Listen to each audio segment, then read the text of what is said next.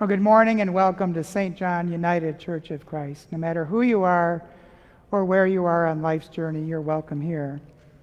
A few announcements before we begin worship this morning.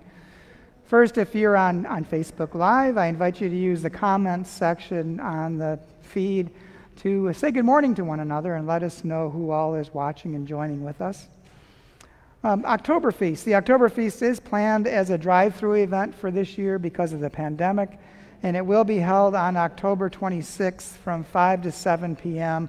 or until the food actually runs out. There are sign-ups in the narthex to help, so if you can help out with that and donation of time or resources, we'd greatly appreciate that. Today is our annual Blessing of the Animals service. We will have a prayer of the animals in place of the prayers of the people, which will include a blessing of our pets and a remembrance of those who have gone over the Rainbow Bridge. We are also collecting donations for the Fort Defiance Humane Society. There is a basket here on the chancel steps, and then also one at the central entrance to the sanctuary where you can leave your gifts. Dash will also be holding their fall bingo party October 21st in the Fellowship Hall. And we're looking for donations of little prizes. They can be used or new for that event. Just drop them off here at the church before the 21st. And just a reminder that we are, as far as mask wearing goes, we are following CDC guidelines, which recommends masks for everyone when meeting in groups indoors in areas rated at high risk. And currently, our county is rated at a very high risk rating. It is going down, so we'll monitor that situation. But again, we follow the CDC recommendations that even if you are vaccinated, you need to wear a mask indoors when you're with a lot of people when there's high risks. And then, thank you. And so now, as you can probably hear in the background, we're being serenaded by some barks, and I don't know if I've heard any meows yet, but now let us enter our hearts and our minds into a spirit of worship as Carolyn plays for us.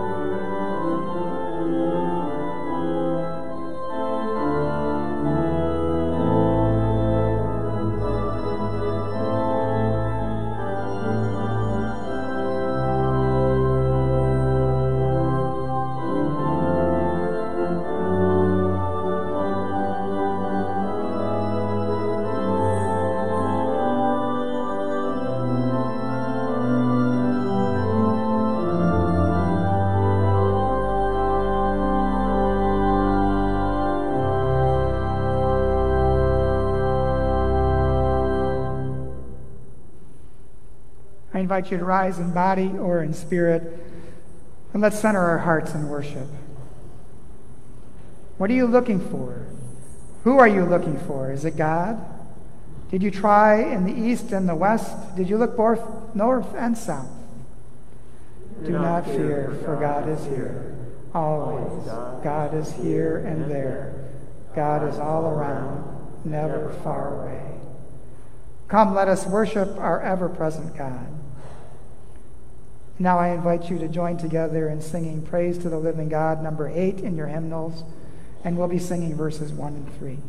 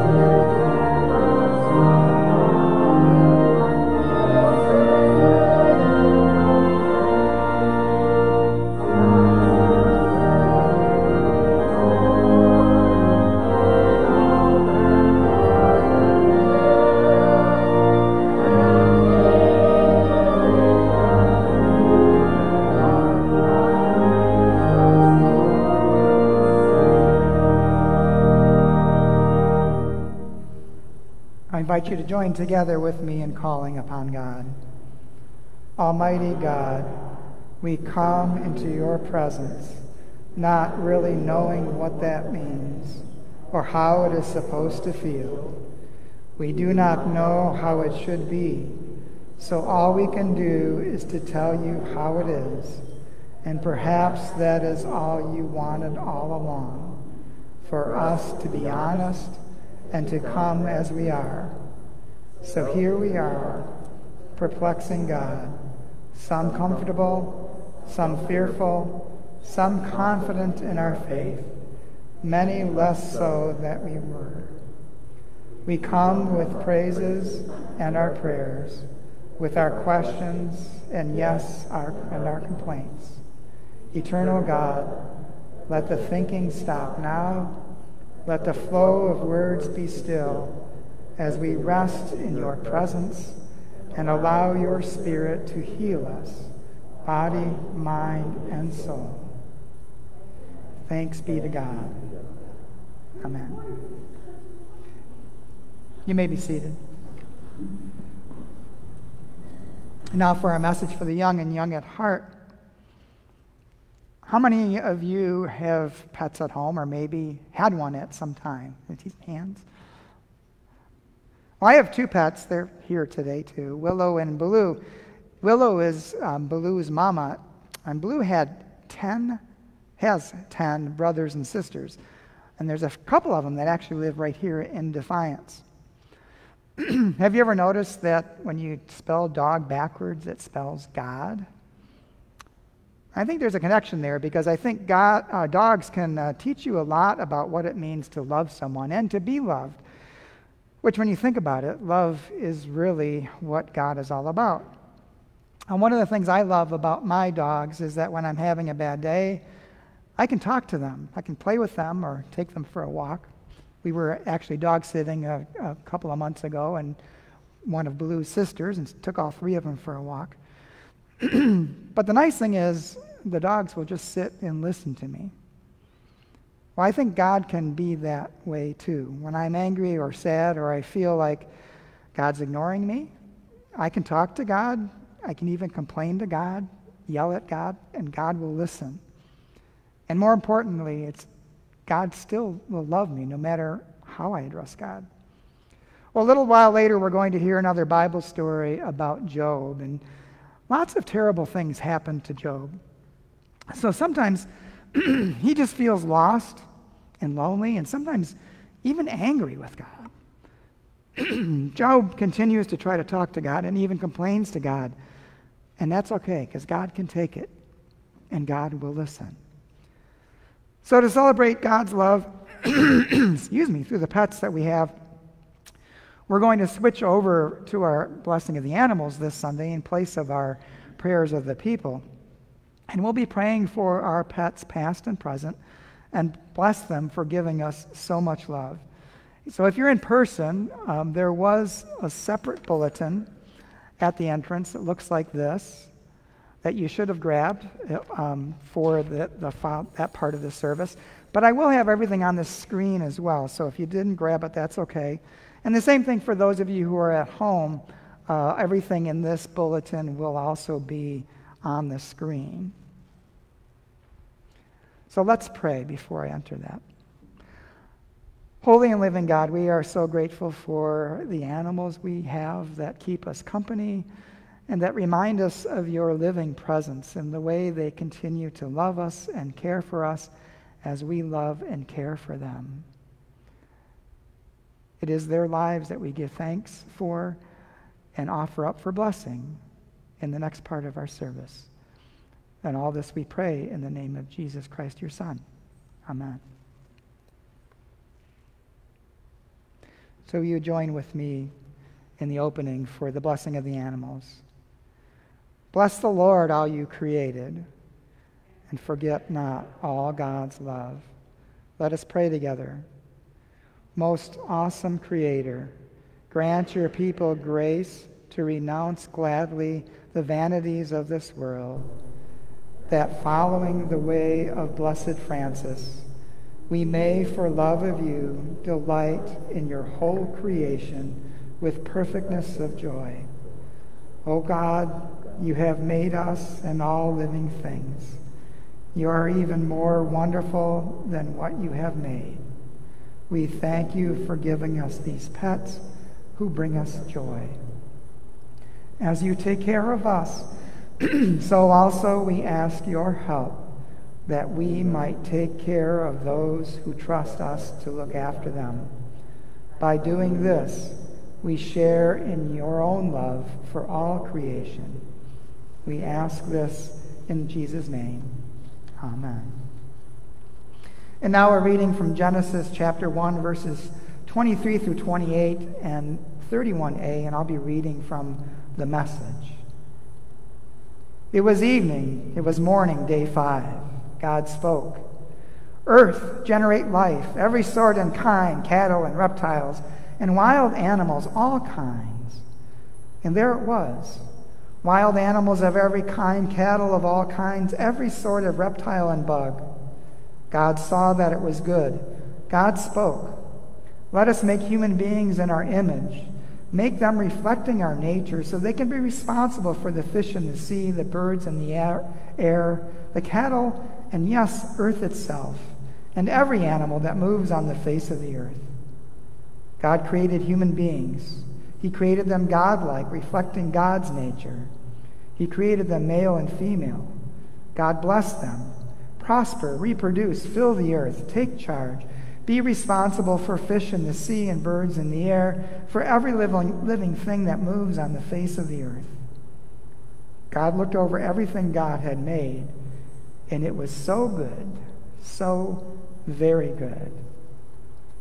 So let us give thanks to God for the gifts, for all the gifts so freely bestowed upon us, for the beauty and wonder of your creation in earth and sky and sea, and for the richness of mountains, plains, and rivers.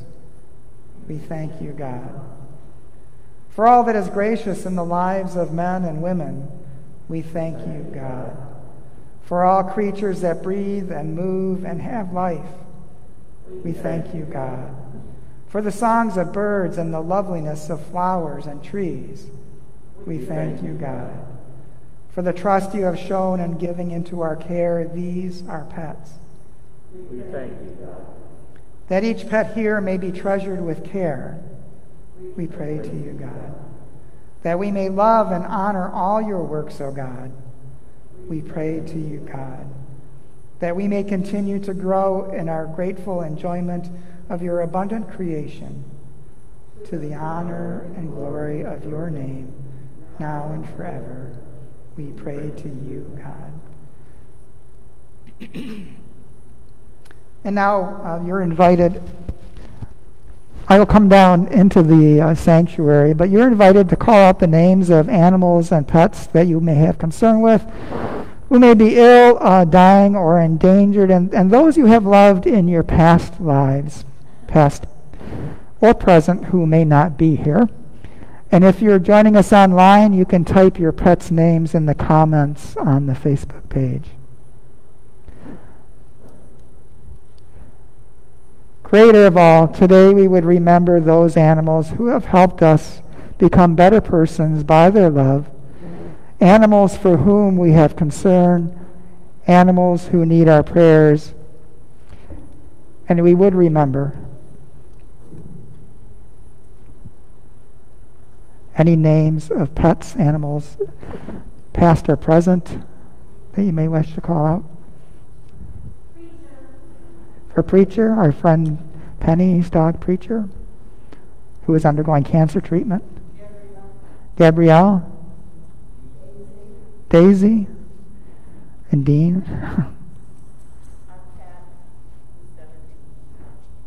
Archie, who's 17. Snowy.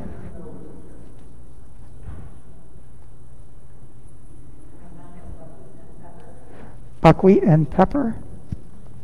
Willow and Baloo.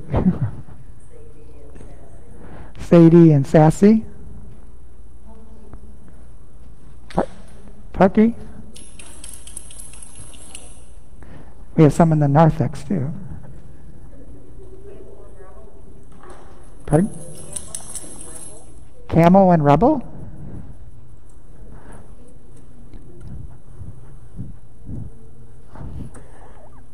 Good idea. Eric's always thinking. Are you calling out animals' names? Yes. Kelsey, Cooper, and Biggie Smalls. Kelsey, Cooper, and Biggie Smalls. Yes. And Louie. Georgia, you all know she's been in college and everything, and she has a dog. We have Cooper now, but she went to a shelter. It was $5 for any pet you wanted that Saturday. Well, she saw one on TV, and when she got there, he was still there. Now, Cooper's 5 pounds. That's it. He's a Chihuahua, spoiled rotten, but he has really been good for her. She took him to Colorado for her mental health, for her self-care. He has been a godsend, and he only costs $5.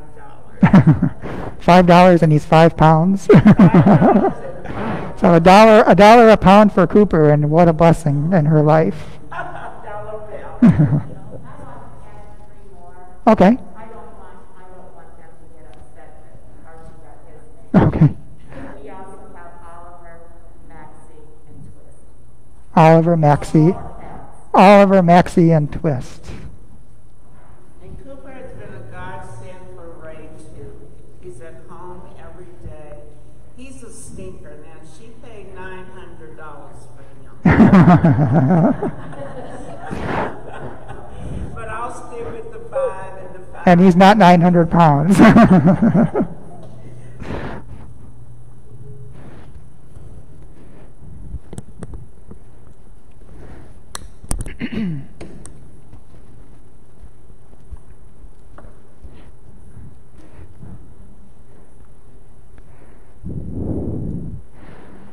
So now if you have animals present in the sanctuary, you can bring them forward for... Excuse me, from the Rumballs, Libby. And another from Libby should be prayed for. If you're in the sanctuary, you can bring your pets forward. I only saw dogs. I've had hedgehogs show up before. and rabbits, but it looks like we only have dogs this morning. You can bring your dogs, your pets forward for a blessing, and if you happen to be on Facebook, you can also post a picture of your animal, your pet, and give us your name, and we can also say a blessing for them remotely. Also from the Fetters, we've got Chester and Annie. And Chester and Annie from the Fetters.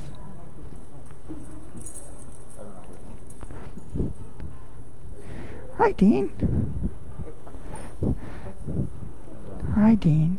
You are blessed in the name of God, our Creator, Jesus, our brother, and the power of the Holy Spirit. May God's love strengthen and comfort you, and may you find joy in each other's presence and in the presence of God. Amen.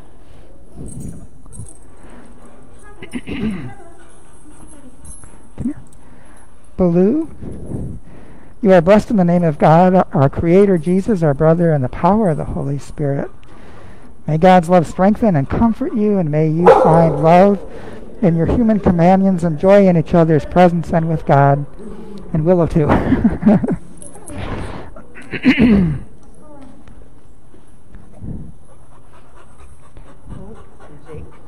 Hope, you are blessed in the name of God, our Creator, Jesus, our brother, and the power of the Holy Spirit. May God's love comfort and strengthen you, and may you and your human companions find joy in each other and in the presence of God. Amen. And Jake? Hey, Jake. Jake, you are blessed in the name of God, our Creator, Jesus, our brother, and the power of the Holy Spirit. May you find strength and compassion. May God's love strengthen and comfort you, and may you and your human companions find joy in each other's presence and with God who created us all. Amen. Do we have any from home? Okay.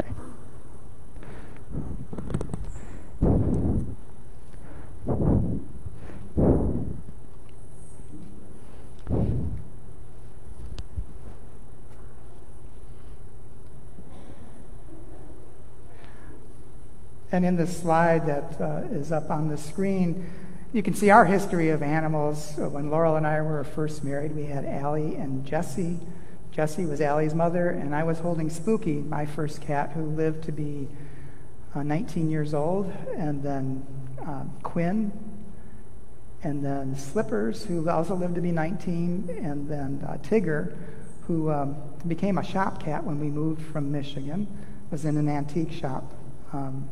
And then Finnegan, who we had when we first came here, and he died in 2016 at 12, and of course Willow and Baloo. So that concludes our Blessing of the Animals service, and we hope to bring it back again next year. So all that we have and all that we are comes from God. So I invite you now to gather, whether if you're at home, to put together an envelope to send in your gift or connect with our Tithely account as shown on your line. And here in the sanctuary, there are offertory plates at the center entrance to the sanctuary. And just out of thanksgiving for the abundance that God has given us, I invite you to give generously towards the building of God's kingdom on earth as it is in heaven.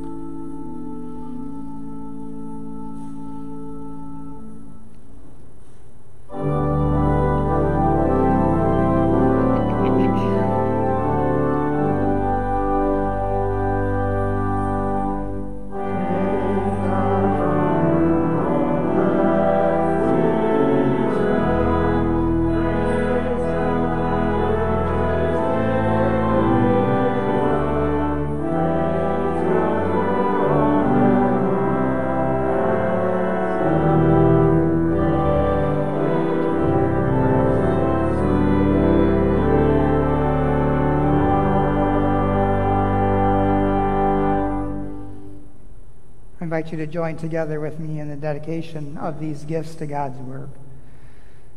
God, if you are there at all, you are greater and wiser and more generous than we can ever comprehend. You deserve the best of everything that we have to give, our deepest love, our hardest questions, our most stubborn perseverance, our most effervescent joy, our bitterest sorrow, our frankest honesty, our truest integrity, our wettest tears, our heartiest laughter. These gifts that do matter, we promise always to do our best to bring along with the money that does not, unless the others are offered with it. Amen. Now I invite you to sing together, Almighty God, your word is cast, number 318, verses 1 and 2.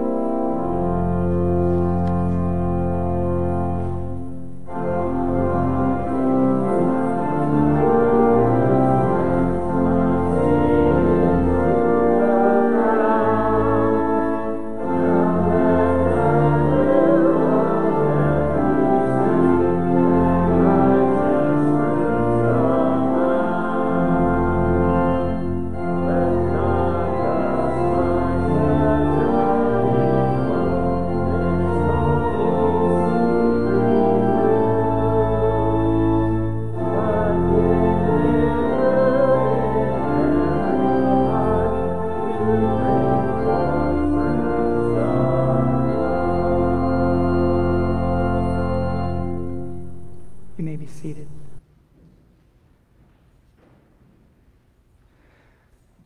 Will you join me in prayer?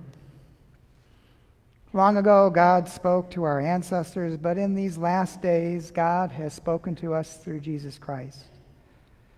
Open your hearts and your minds to God's word, that we may see God's light. Amen. The reading for this morning is taken from Job chapter 23, verses 1 through 9 and 16 through 17, and I'll be reading from the Common English Bible. Job answered, "Today my complaint is bitter. My strength is weighed down because of my groaning. Oh, that I could know how to find him, come to his dwelling place. I would lay out my case before him, fill my mouth with arguments, know the words with which he would answer, understand what he would say to me. Would he contend with me through brute force? No, he would surely listen to me. There those who do the right thing can argue with him. I could escape from my judge forever. Look, I go east, he's not there. West, and don't discover him. North in his activity, and I don't grasp him. He turns south, and I don't see. God has weakened my mind. The Almighty has frightened me. Still, I'm not annihilated by darkness. He has hidden deep darkness from me." The Holy Spirit breathes into us these words. Well, a couple of years ago, I was chatting with another pastor in town after one of our Defiance ministerial prayer meetings. And I would guess that he's probably about 30 years younger than me or so, and pastors one of the new church plants that sprung up here in Defiance in the last 10 or 15 years. Anyway, we got to talking about funerals after bringing up a prayer for a family for whom I was doing a funeral that week. And this pastor asked me how many I had done, and I told him I really didn't know, but more than I could count in my head. He started his ministerial career about a year after I did, but said that he had only officiated at 3 funerals in that time. Now, I guessed at the time, as I did try to do some quick math in my head, that I had done at least more than 30 in that same time period.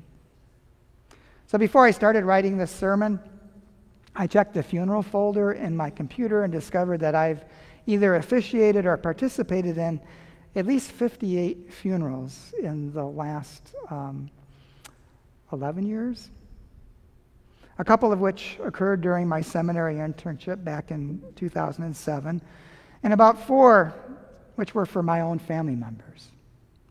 And of course, in addition to those funerals, I've been present at several deaths in my role as an on-call chaplain at Mercy Hospital.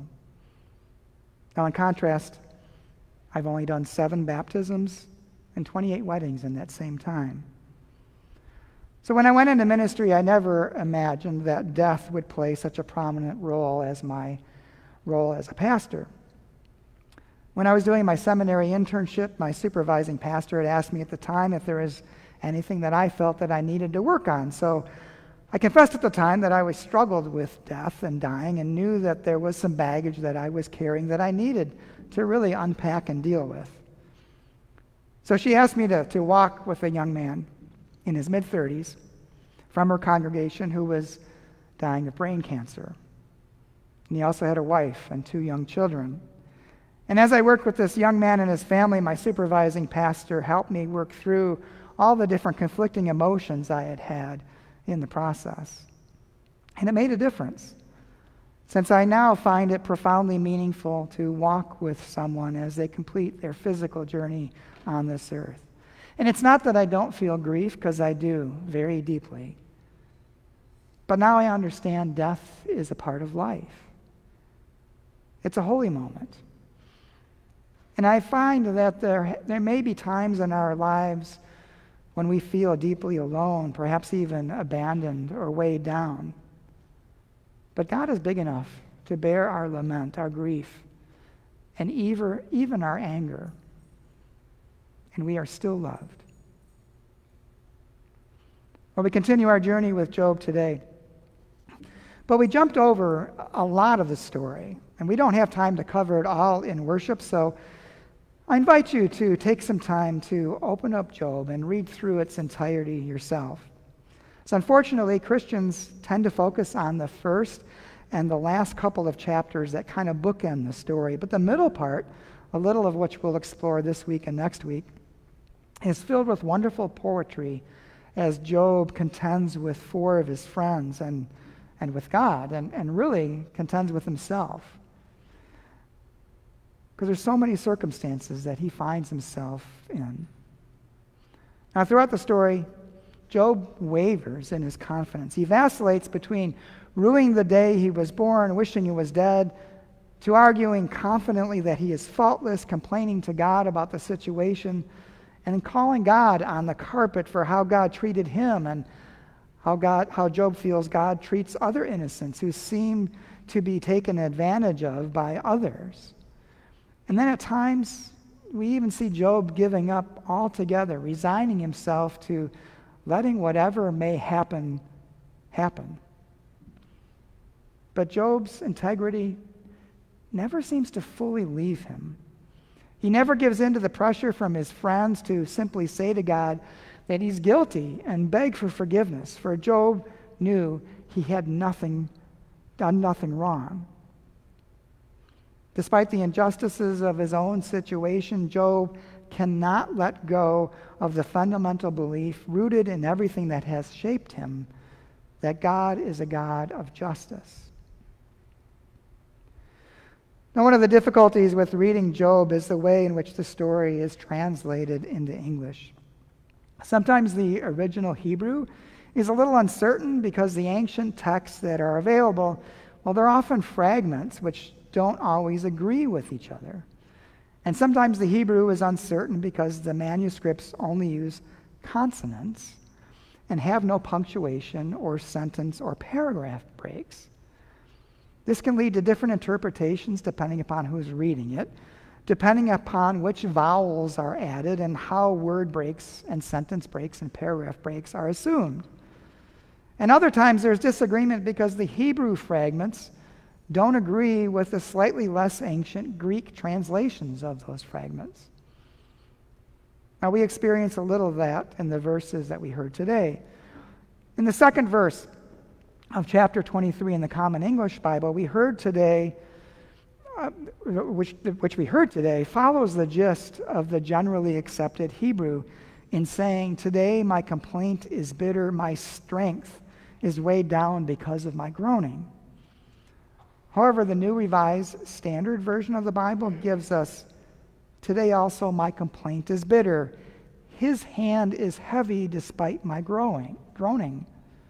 With a note that the New Revised Standard Version follows the Septuagint and Syriac Greek rather than the Hebrew, which it says the Hebrew states, my hand, rather than his hand, just like the Common English Bible implies.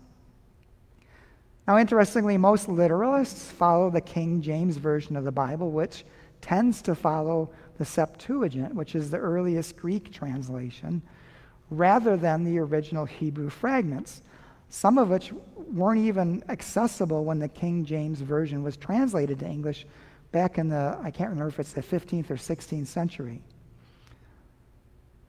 So I find it difficult to understand how people can say, especially those who rely on the King James Version, how they can say the Bible is inerrant when there is just so much uncertainty as to what the text actually said. Anyway, that's getting way beyond what I wanted to talk about, but it helps to accentuate the point that God is still speaking as we read and discuss the Bible to determine its meaning for us today. It also helps you to understand why in sermons I'll often say context is important, or even that I may be wrong in my understanding. But back to verse 2. In our reading from the Common English Bible, Job's strength is waning because of his groaning under the pressure that he's been put under. In the New Revised Standard Version and the New International Version, it appears that Job believes God continues to apply pressure to Job despite his groaning.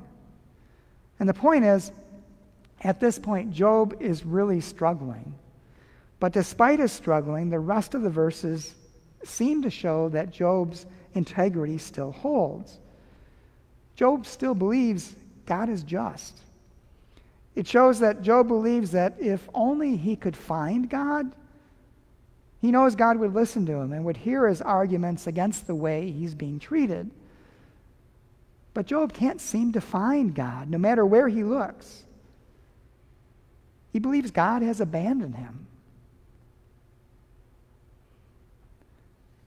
Have you ever experienced something like that, the feeling that you were utterly alone, that you did not know what to do?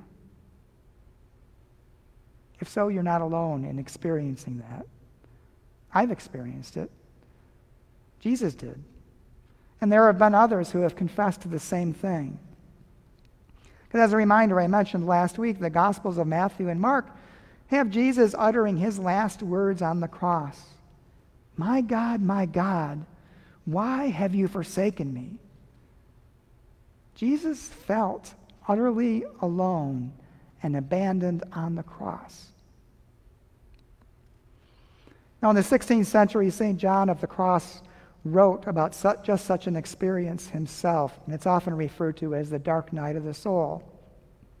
He wrote, both the sense and the spirit, as though under an immense and dark load, undergo such agony and pain that the soul would consider death a relief. Well, it was revealed after Mother Teresa's death that she also suffered from just such a dark night of the soul for a very long time, nearly 50 years. 50 years of feeling abandoned and alone. Now, Job argues that if he could only find God, he knows that God would listen to his arguments, that God would vindicate him. Because Job knows that he's done nothing wrong, that he has nothing to confess to that would remove his suffering from him. He knows that the prevailing wisdom we talked about last week is just simply not true. The prevailing wisdom being do good, follow God's law, get rewarded, do bad, get punished. And he knows that that's not true. Bad things do happen to good people. And even though Job knows this in his heart, he still can't find God no matter where he looks. And Job argues, but God is silent. God appears nowhere to be found. Well, last Sunday was the beginning of Worldwide Mental Illness Awareness Week in the United States. The four-county Ohio National Alliance on Mental Illness, NAMI, had planned to kick off the week with a walk of hope at each of the county courthouses of Defiance, Fulton, Williams, and Henry County. But unfortunately, due to the weather, the walk was canceled. Now, prior to COVID, NAMI held a walk and candlelight vigil here at St. John UCC to kick off the week. And the goal of the walk and the vigil is to help normalize mental health challenges and overcome the stigma associated with mental illness.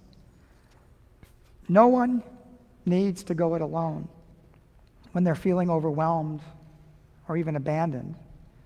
There's no shame in seeking help to get through a time that may seem hopeless. Well, in our last two verses of our reading today, Job seems like he's almost given up hope. God has weakened my mind. The Almighty has frightened me. And Job can't find God. God appears to be silent and won't answer Job's cries. Job feels utterly abandoned.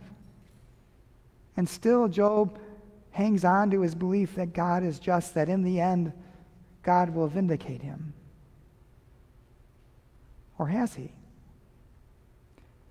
In our Common English Version, we heard the last verse of today as, "Still, I'm not annihilated by darkness. He has hidden deep darkness from me."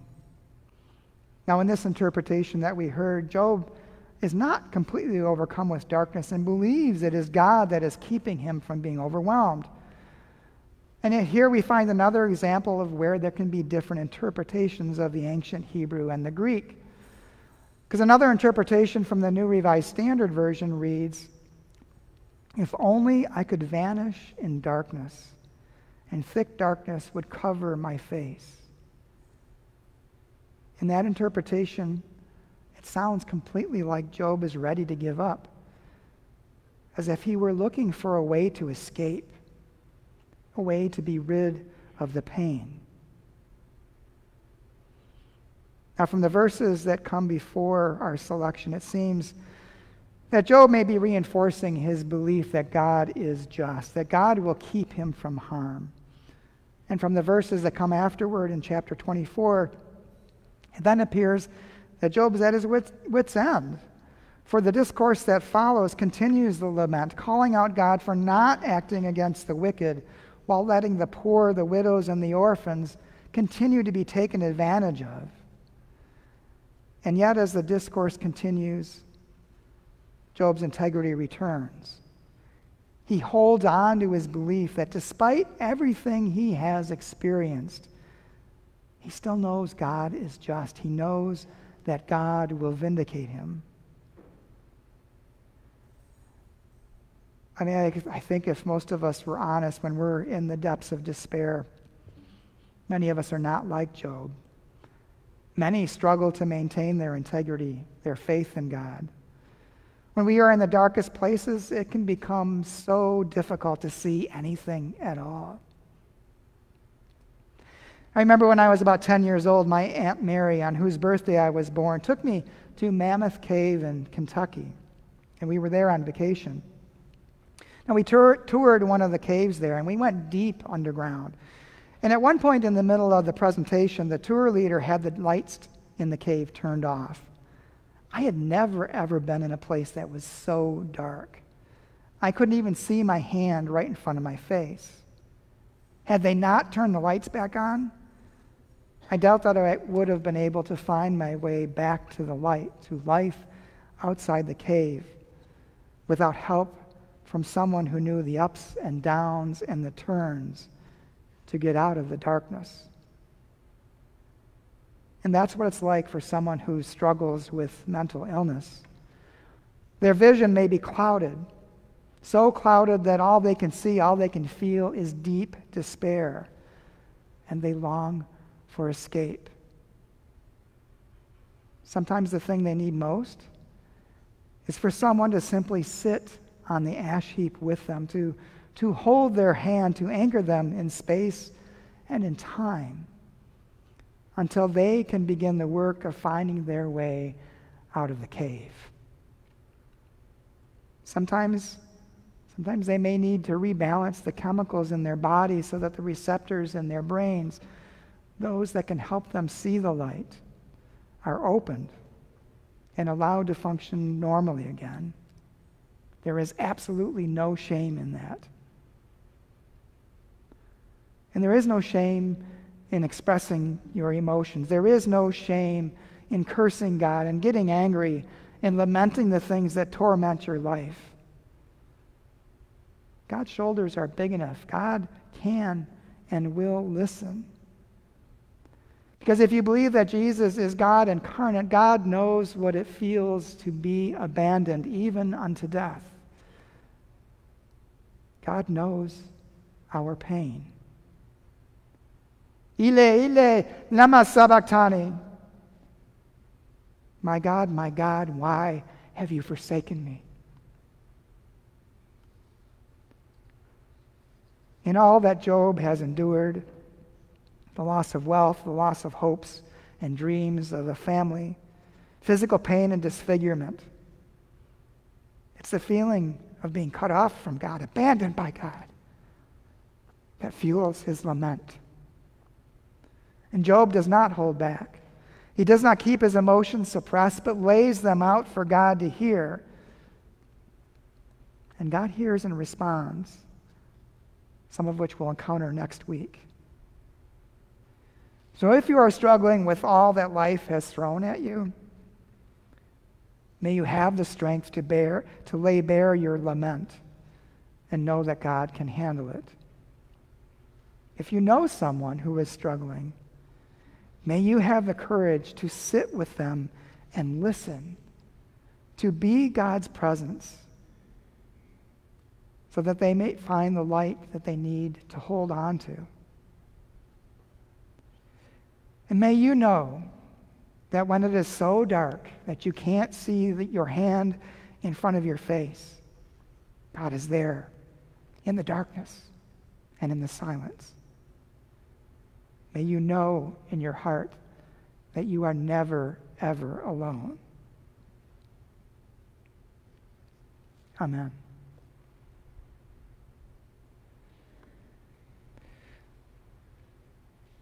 Now, as the pandemic continues to linger, I invite you to pray together with me the prayer in the time of the pandemic. And the one that's on the screen is slightly altered from the one that was on the printed sheet. As the number of cases begins to fall in our area, may we be mindful of those who may still be at risk, whether vaccinated or not. May we be compassionate toward those who have a need to continue to take precautions for reasons unknown to us.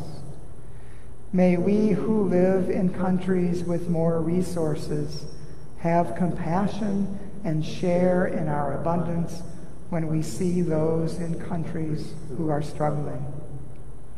May we who can take vacations and eat at restaurants respect those whose lives depend on their jobs in the service industry. May we who are worried about our investments remember those who live paycheck to paycheck. May we who have the freedom to venture from our homes remember those who have no home. As fear and misinformation grip our country, let us choose love and truth. As we return to being able to physically embrace one another, let us be compassionate enough to simply let our presence be the living embrace of God for those for whom physical contact may be uncomfortable, and help all of creation flourish. Amen.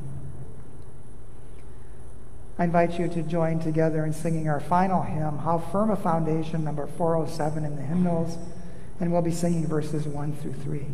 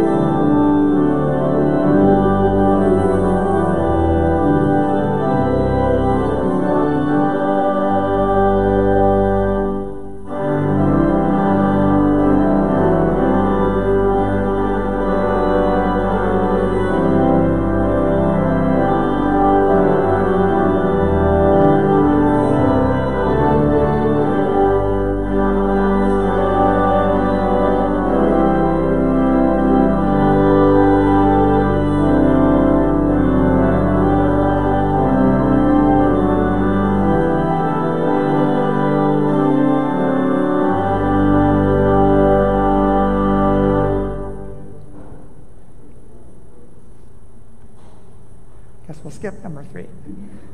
Go now, walk humbly, be loving, be fair. We will ask questions. We will make discoveries. We will be hopeful. We will love and care. Be the person your pet thinks you are. Go now. God is with you. Our worship has ended. Our service begins.